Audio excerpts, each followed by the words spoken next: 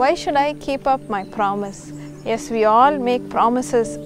We all promise something to someone. Maybe you would have promised your friend, I will call you back in 10 minutes, or you would have promised your loved one, I will visit you this weekend. But so many times we don't take this promise seriously. We just say it.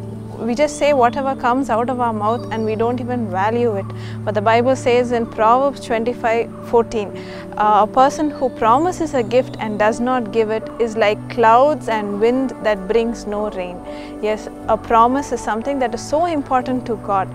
We see how each and every prophecy, each and every promise that is given in the Bible comes to pass. And as you are a child of God, the Lord expects you also to keep up your promises. I read a book about a husband and wife who were very close, who loved each other so much. Within a few years, the husband had a brain tumor, was diagnosed with a brain tumor, and he passed away. And the wife was so heartbroken. They were just recently married and she was just 30 years old. But the husband loved his wife so much that for a span of 3 to 4 years, he had written her letters and gifts that used to come to her every month, or through some other person, or through through a mailbox, and it used to help her become a better person.